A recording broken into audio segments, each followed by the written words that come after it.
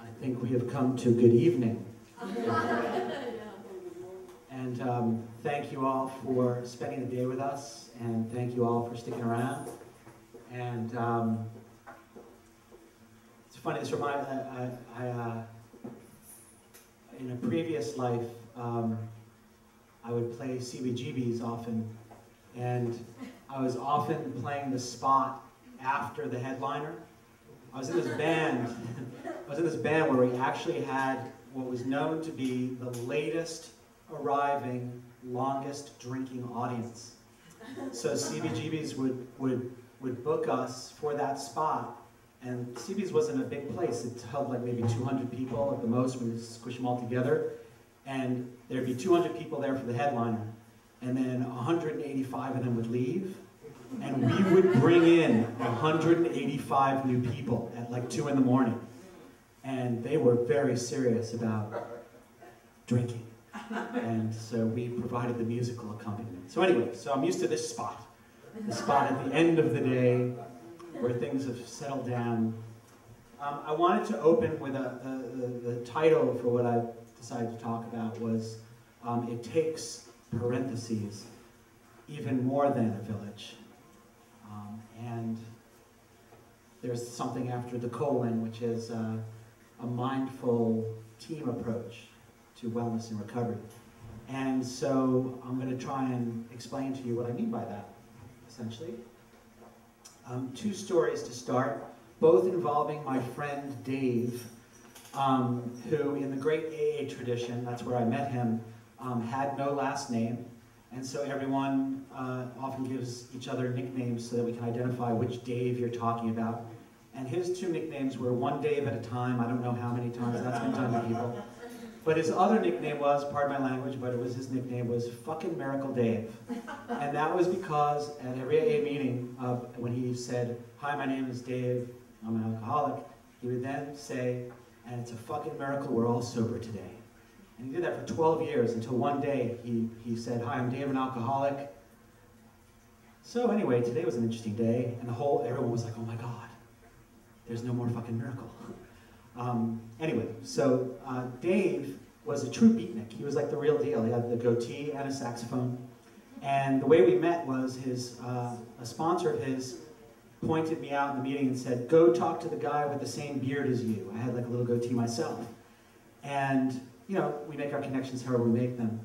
And he came out for coffee with us after the meeting, and then he told me this later. He went into the bathroom and he shot up and came back out and said, "Hey, I'm really enjoying this coffee with you sober guys."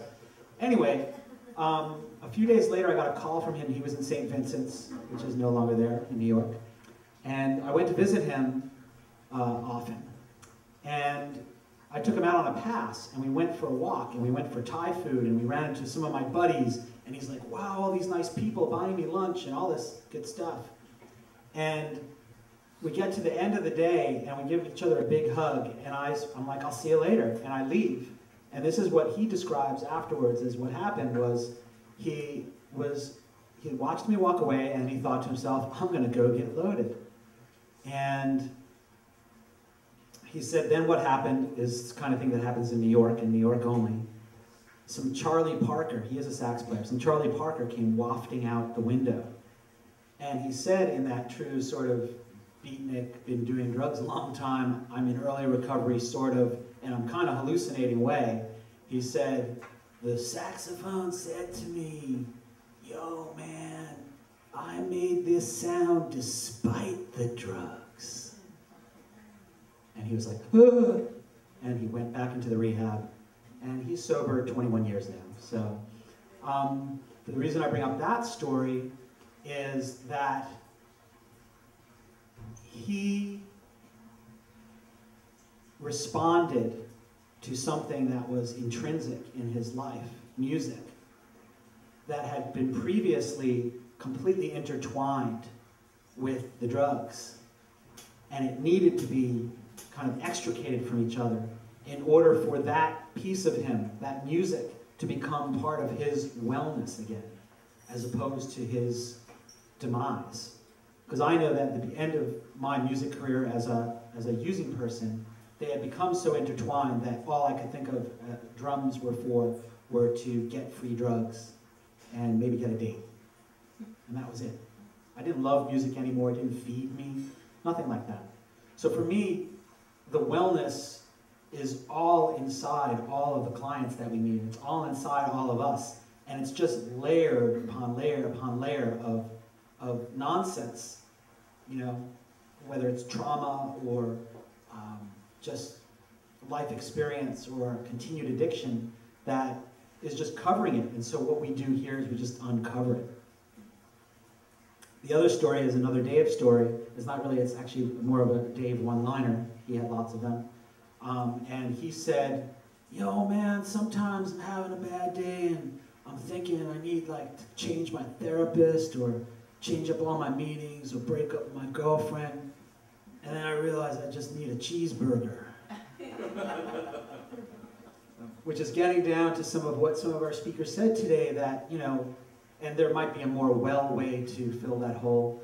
Dave actually went on this diet when he got sober. He was emaciated, completely emaciated when he got sober and clean. And he actually went out and every day he ate bacon and eggs and sausage and pancakes for breakfast. And then like a bacon cheeseburger and 2 orders of fries. He gained like 50 pounds in the first 8 months of his recovery. And then one day he just was like, all right, I'm done.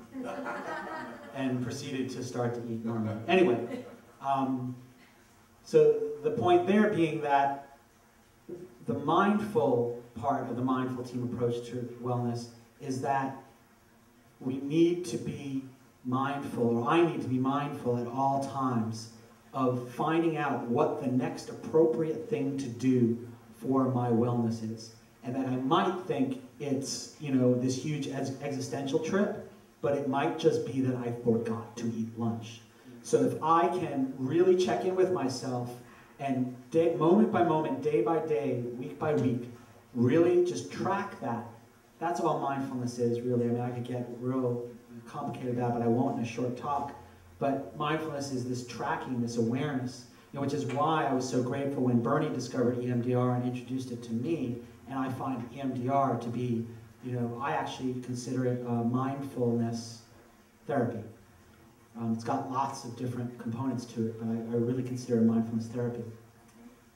In terms of the theme of the team approach and community, which you've seen here, I just want to share a little bit about the community that I built over the years. I'm 22 years sober now, and when I first got sober, I did not go to treatment. I didn't even know that treatment existed, and I'm sure that in 1989 I wouldn't have landed in a place like this with people talking the way they've been talking today. So who knows, maybe it would have helped, I don't know. But I did get and stay sober, and I just started to build a team around me without thinking, I'm going to build a team around me. Because I realized that I have a lot of component parts. There's an interconnectedness, I believe. I come from a Buddhist perspective in a lot of ways. There's interconnectedness between things. There's also an interconnectedness inside of me. And that when any one of those things is not attended to, there is a chance that it will compromise the rest of the system. So I need to be willing to, I feel like I needed to be willing to seek out the different people and places and things that might attend to those different parts of me as I discovered them. So I had a therapist. His name was Simon Eccles. He passed away a couple of years ago. It's great to have a therapist named Simon, because when people ask you about how it's going, we say, Simon says.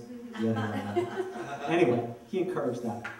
Anyway, Simon was this incredible spirit who was not an alcoholic or an addict per se himself, and was not spiritual by any means. Like he just hated the whole idea of spirituality or religion for himself.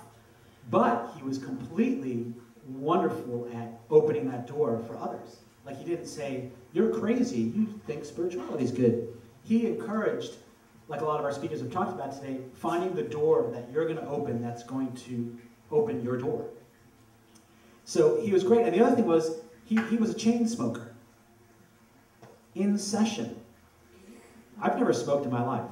Here's this guy, he's my wellness provider for my brain, right? And he's like, big belly, you know, all this. He was raised on a pig farm in West Virginia. He's like 6'5", weighed a lot of pounds. Became a therapist after he was, what was his career? He was a country singer, he was an opera singer, he was an interior decorator, he was a personal assistant to John and Yoko, and then he became a therapist. Anyway, Simon helped me immeasurably. If I had judgment about his smoking, or about his weight, or about any other part of him, I might have left that office. My job wasn't to, you know, decide what pieces of wellness he needed to have. What my job was to figure out that he had certain tools that spoke to my mind and to my emotions that healed me. And that's all I needed to know. I, of course, did a lot of prayer and a lot of other things that may have been within the scope of my being his patient or not, to try and get him to stop eating and smoking. But other than that, all I know is that that man, you know, changed my life. I had a Zen master, Roshi, who provided that aspect of things and taught me how to sit with myself and to reach that mindful place. And he has his own challenges, I now know. And that does not stop me from knowing that everything that he taught me is within me and is now available to me to be part of that interconnectedness. My monk friend Sagan, who spoke here last year, he was that sort of more on-call spiritual person for me. My best friend Mike, it's good to have a best friend, isn't it? Like when you're like 49 years old, to be like, my best friend, we're gonna go play now. But he lives in the Berkshires, and he actually stumbled in his own service way. He has stumbled somewhat into the middle of the Occupy Wall Street movement, and is like splashed all over the news, so I get to see him kind of every other night on CNN. And he has been my best friend since I had for the last 22 years, essentially. And so he has always been there as a mirror, as a sounding board, as a comrade in arms, just all of this. The wellness that has come from that relationship is absurd. My mom passed away a year and a half ago. He was right there for me. His mom passed away about a month ago, and I'm there for him. And the spirit that's there with the two of us. My experiences in the workplace. I mean, it's obvious and not obvious. Like to work in a place like this and work with Bernie and work with the other people who work here. You know, we're here as a community supporting our clients and supporting each other. And so it's sort of like, it's easy, I just show up to work, and it's like that. I've had jobs before where I joined communities where my wellness was taking. I was a high school English teacher, and I didn't come out as a recovering alcoholic to anyone in the community except for one person. So my sort of interaction with that community was a huge part of my just sort of becoming quote-unquote normal in the world. You know, in my early recovery, where I could just be, you know, Steve, the English teacher, and not necessarily have to wear my recovering alcoholic on my sleeve. And then there's a joke in New York, I don't know if they tell it here, that AA is, they said it was a bridge back to life. In fact, it's a tunnel to other 12-step programs. And so I joined a lot of those other programs. And so the people and the tools and what's in those other programs have been another part of, you know, my giant sort of mandala of recovery.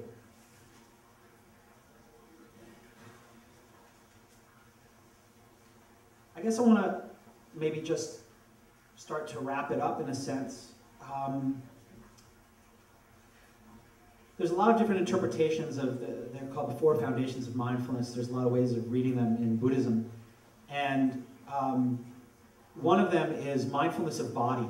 And I was talking about that before with the, like, I think I need a cheeseburger. Mindfulness of body really becomes becoming mindful of the fact that I am a human being. Like, not trying to be superhuman and not trying to be subhuman. Like, this is who I am, this is where I am in this whole picture, and just accepting and working with that in me. Mindfulness of life. Cutting through the whole survival mechanism and cutting through the whole fight or flight, cutting through the grasping at things to try and make it so that I don't die. Because that's how I am as a traumatized person, as an addict, is that I will think that I'm going to die when you look at me cross-eyed. And so I'll go into an addiction, or I'll go into fear, I'll go into this, I'll go into that. So if I can become mindful of that that's part of me too, I can just attend to that. Oh, that's my survival instinct. That's my fear. That's what happened when I was 4, and now I'm not 4. What's next?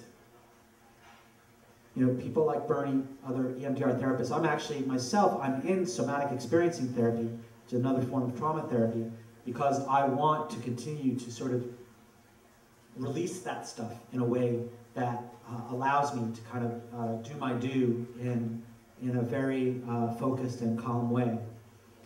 Mindfulness of effort, which is discipline, really, right? And discipline, a lot of people are scared of discipline. I just mean, you know, I show up. You know, I'm mindful of what I'm to do, and I do it. And finally, mindfulness of mind, which is the most important one. Mindfulness of consciousness, which is, I think, the core of mindfulness and the core of AA. It's kind of one of the more brilliant things that the early AA people came up with, is this idea of one thing at a time, one moment at a time, one day at a time. It's counterintuitive for a lot of people. How can I do that? I need to plan for the future. We don't say you're not going to plan for the future. You're going to mindfully, one moment at a time, plan for the future as part of your moment at a time. So taking it down to a moment at a time does what Eileen Getty and some of the other speakers said today. It slows everything down. It puts you in a position to be completely present with every action and every thought that you have. If I'm doing that, there is no room for past tripping and future tripping. If I'm not past tripping and I'm not future tripping, I'm not anxious and depressed. I'm just in the moment. I like to think that at 180 what we're doing is we are taking that idea and expanding it to the team. And that means the team of staff, of 40 or more staff that we have here, but also all of those people that have spoken here today, all the people who came here today, all of us, by taking our best effort at taking it a moment at a time, are completely present for each other, interconnected with each other, a moment at a time, building a force of healing for all of us, all of our clients, and it spreads out to the rest of the community. And I mean that on a very existential level, but I also mean that on a very practical level. Like, just because Get Love is the one organization that we do the most work with doesn't mean that's the only place that we're having impact. The fact that Get Love and we work so closely together has an impact on thousands and thousands of more people, directly and indirectly. And I believe that, and this is my own sort of prejudice, I believe that's a function of mindfulness, as really well described by Dr. Kareem and others today, and Gurmukh. That if I'm able to take that as a solitary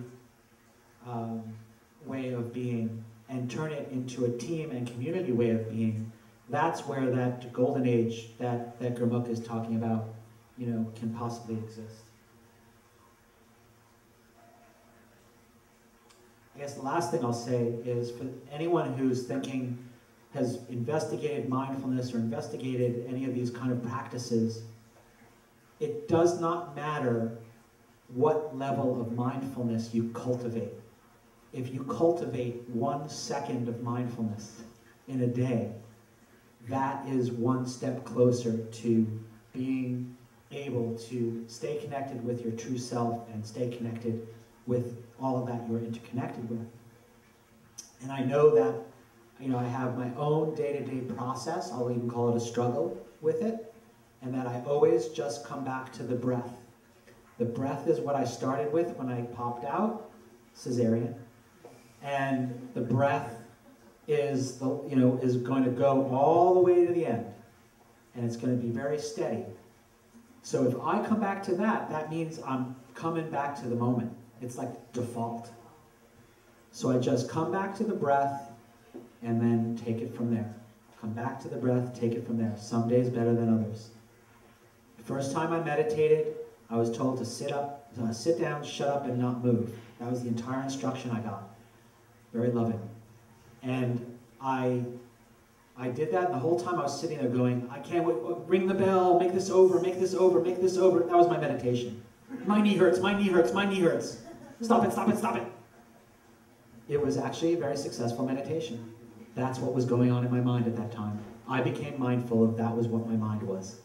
And since then, my mind has become a little bit different, and a lot of that has been by being the most mindful that I can be on a day-to-day basis.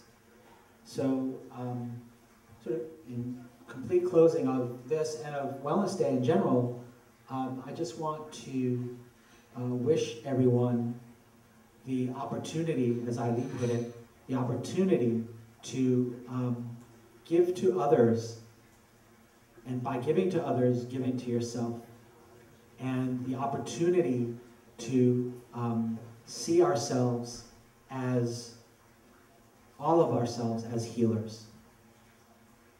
That each one of us has that capacity, and part of that capacity is that we actually have the capacity, and the newest studies of the brain actually back this up, that we have the capacity to heal ourselves.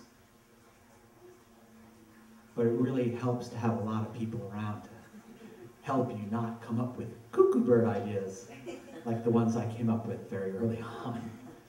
And I can come up with them now too. So I want to thank Bernie and Alex for making this place. I want to thank Gina and Johnny and Amanda, the other members of the Wellness Committee that put this event together. And I want to thank all of you who came to be with us, all the participants, the practitioners, and the speakers. And we'll see you next year at Wellness Day and probably before. So thank you.